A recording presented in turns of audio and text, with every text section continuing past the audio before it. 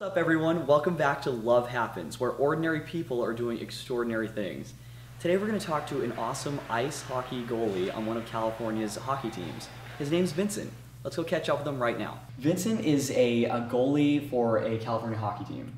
And I think when I think of hockey, I think of like competitive craziness, and which it is, it's fun, right? Yeah.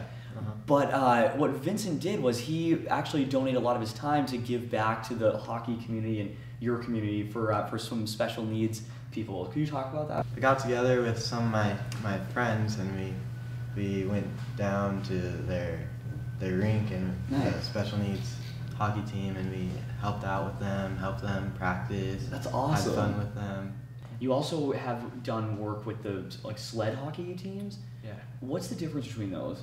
Well, sled hockey is for like paraplegic kids. Okay. And the Condors hockey was special needs, like they could like actually skate and stuff. The paraplegics needed help. These kids, they thought they would never be able to do like sports and stuff. So like it's fun to help them and see them like actually get stuff down and see it.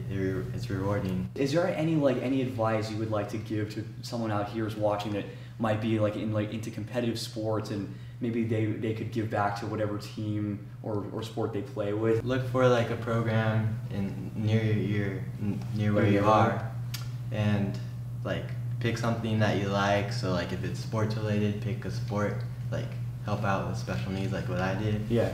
So yeah, just do something you like. Well, best of luck to you in your hockey career and helping people, and all you guys and girls get out there and help out your local community teams and really everyone, right? Yeah. You're awesome, Vincent. Have a good one. Thanks. Peace out, guys.